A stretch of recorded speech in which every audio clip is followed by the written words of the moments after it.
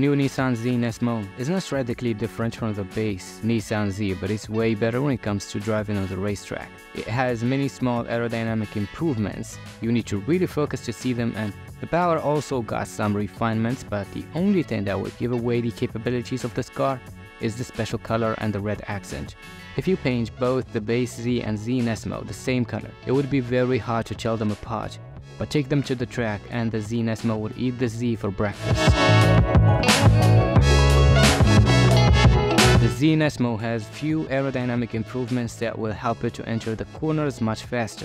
The mesh on the front grille is thinner, which allows more air for cooling and helps alongside with the canards on the corners and side cells to reduce drag and lift. In corners, the car needs more traction.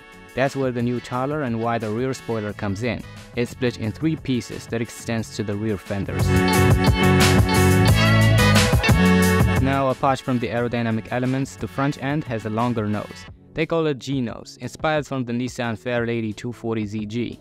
The car will be available with many special colors. The one you're looking at is called Stealthy Grey. This color and the red accent around the lower edge of the car are NISMO exclusive design touches, and of course the car has to have better wheels.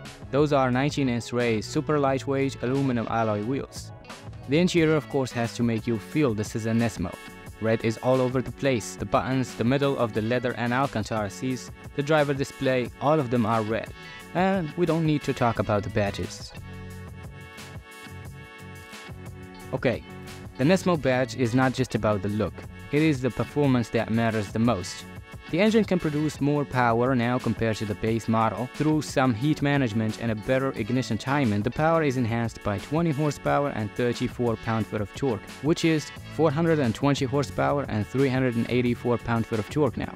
The 9-speed automatic transmission is improved for the track, with faster shifting controlled automatically in the new Sport Plus mode.